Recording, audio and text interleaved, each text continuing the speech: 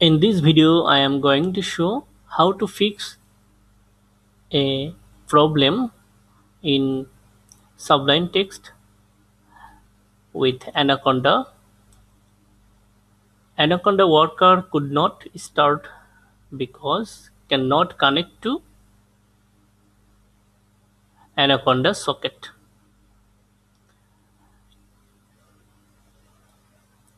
You will find a message below the pop-up. Allow startup errors to true in your configuration file.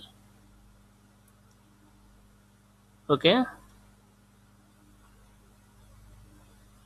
so go to preference and then package settings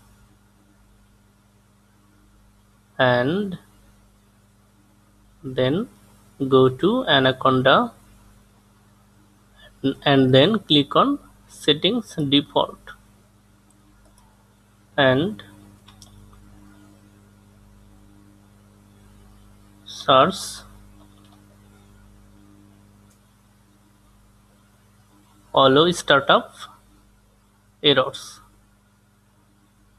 false, so change it with true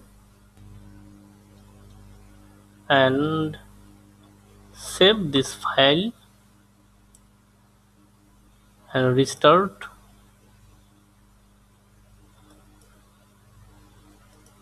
Sublime text again.